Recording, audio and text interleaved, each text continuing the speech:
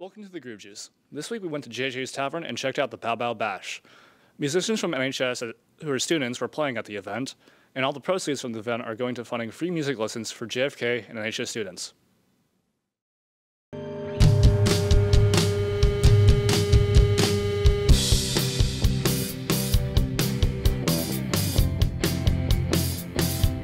The hardest part of planning these events is always the communication, because there's, multiple bands, multiple band members. Last year, we got our first Northampton High School arts intern for the Northampton Arts Council, Madeline Freitas. I don't know if any of you remember Maddie, but she pioneered that position last year and then recommended Ezra for this year. The Northampton Arts intern has a lot to do with coordinating these events.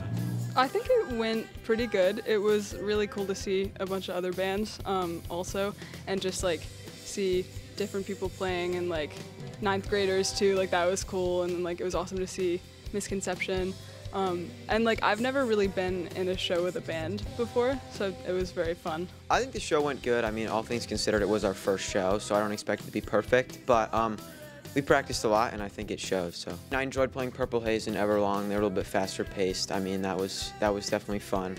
I think the original was cool to see, being able to play a song that we'd written the parts for and stuff. It was cool to see that come together.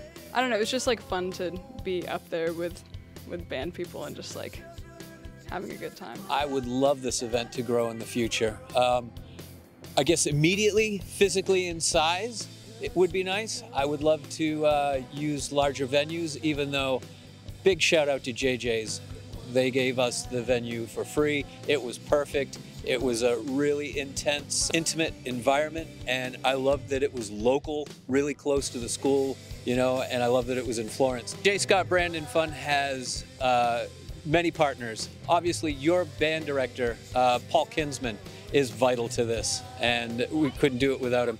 And also our other partners are Downtown Sounds, the Workers Co-op in Northampton. Without them matching us dollar for lessons, we can't do it. Also, the Northampton Community Music Center matches us dollar for dollar. Without those partners, it's not possible.